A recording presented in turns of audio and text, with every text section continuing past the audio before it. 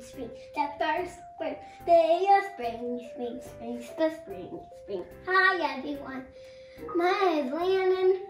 Today we're going to talk about animals again. And I had a long walk, sorry guys, that's why I'm doing it. Today we're talking about camouflage.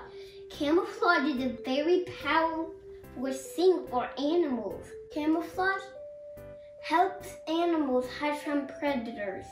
Did you know predators, we talked about a few seconds ago, they use camouflage too to blend in and sneak up and try to eat them.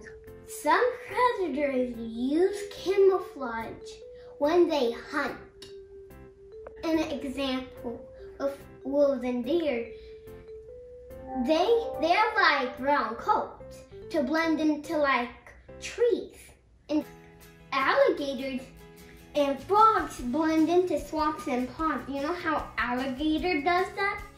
They have they pretend to be huge rock, and when their predator comes closer, they just jump out and eat them.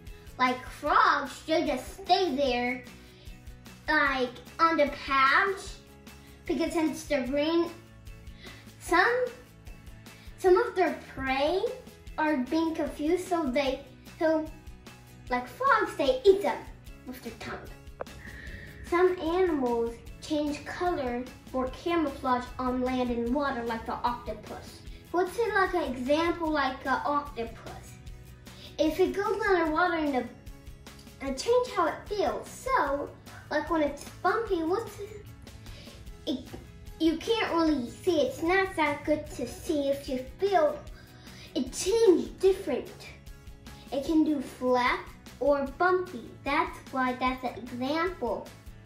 Some animals change fast and some change slowly, like the iguana change fast and the Arctic fox change very slow. Some of the Arctic fox turn brown because of its fur. In the winter, it changes its color with its fur.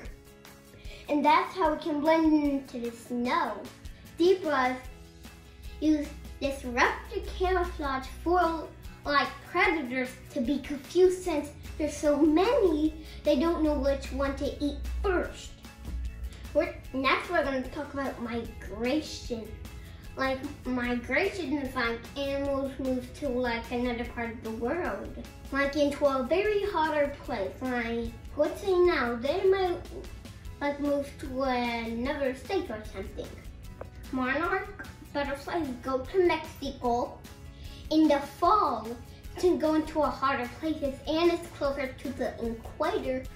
Birds fly south in the winter to a warmer place, and they can feel the changes because of the sun, and the days are shorter. I think, if you can think, I think the sun is their compass, if you think it. Animals, they eat a lot of food and they get big before they migrate, because they need to eat a lot of food. If they don't even eat a lot of food, they could die, and it could be bad for the environment. Some animals are nomads. They just go out of here when they lost food or something to another place, and they don't usually come back. I'm gonna migrate out of here, and I'm gonna blend into trees. Goodbye. I'm gonna blend in migrate. They can't. Bye everyone. Thanks for learning with me today. Subscribe to my channel, Landon.